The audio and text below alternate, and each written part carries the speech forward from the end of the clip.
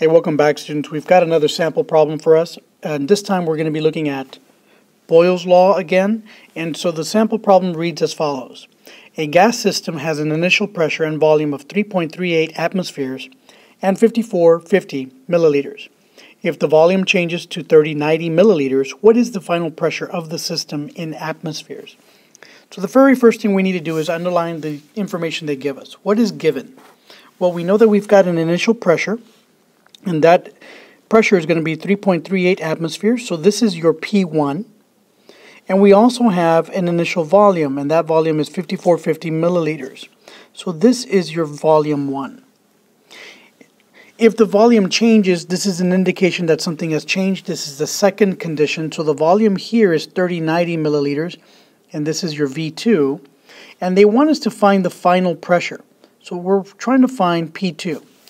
And so keep in mind that the equation that we're using for this types of problems is the following, and that is going to be P1 V1 is equal to P2 V2. And so all we really need to do at this point is to kind of go ahead and substitute in the information that we've got for each of these problems, for each of these variables, and so we'll do that now. And so our P1 was 3.38 atmospheres, and we're going to multiply that by our volume 1, which is 5450 milliliters. This is going to be equal to our pressure 2, but in this case we're looking for P2, and we're going to multiply this by our V2, which is 3090 milliliters. Now, in order for us to get the P2 by itself, we do need to divide by the volume 2 on the right hand side, so we'll do that now. We're going to go ahead and divide by 3890 milliliters, and what that does is that causes these volumes to cancel.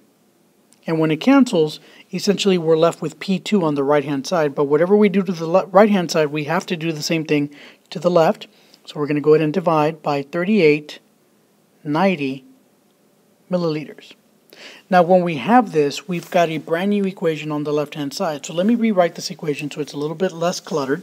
And so what we've got is 3.38 atmospheres multiplied by 5450 milliliters divided by the 3890 milliliters, and this is going to be equal to P2.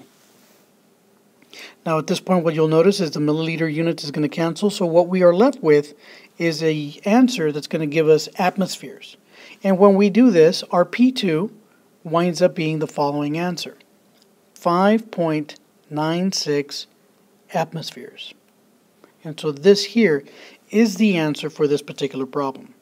Okay, so go ahead and practice that, and in the next video we'll show you some other calculations for these types of problems.